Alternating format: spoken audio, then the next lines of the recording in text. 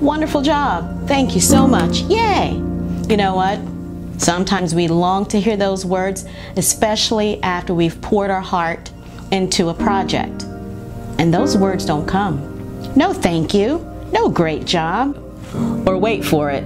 You're just unnoticed. Nobody just noticed you at all.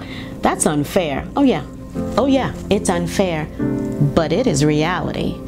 We've got to learn how to respond when those things happen in life. God's word is so clear. Love God's word. Psalm 39, 1 and 2 says, I will take heed to my ways, that I sin not with my tongue. And the last part of that verse says, and I held my peace. Can you believe that? I held my peace. Sometimes it hurts. Well, let's be honest. Oftentimes it hurts when you pour yourself into a project. No one says thank you. Hold your peace.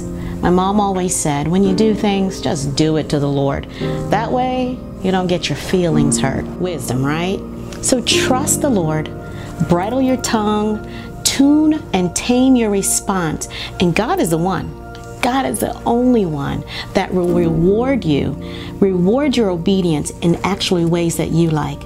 Don't get upset because somebody didn't say thank you. Don't get upset because you were unnoticed. And try not to get upset when you're criticized. God says, just do it to me. I'll take care of you. I love that about him.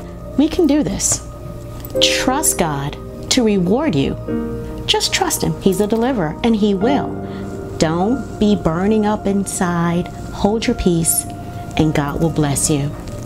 Hang in there.